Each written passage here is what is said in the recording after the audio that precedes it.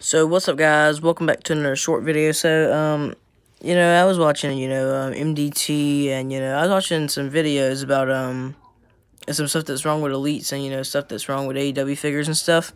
And one thing, and I can't remember if it was in the video or he just said it in another video, but I remember he was talking about how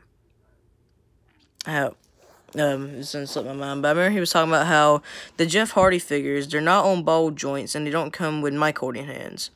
So basically, I'm probably gonna be ordering another one of this Jeff Hardy. I head swapped the non-face paint head on it, but I'm probably gonna be ordering another one of it. And actually, we have the shield lower legs, and I'm gonna clean this up. I just did it there so I can get everything white.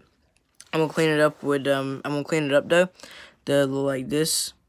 But basically what I'm going to be doing is that I'm going to be swapping the Jeff Hardy lower legs on the Shield, the figure, and it should make that the accurate height.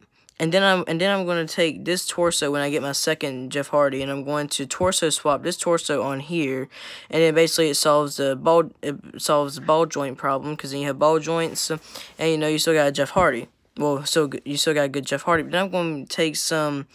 I'm going to take some mic holding hands, or the same skin tone as these Jeff Hardy hands. I'm going to paint them up and make them look the exact same. And that basically solves your Jeff Hardy problem, because you got mic holding hands and you got ball joints. So if you want to try that out, if you want to share this video to MDT, and maybe he does it. But I'm going to be doing that whenever I do order my next Jeff Hardy. So I'll see you guys on the next video.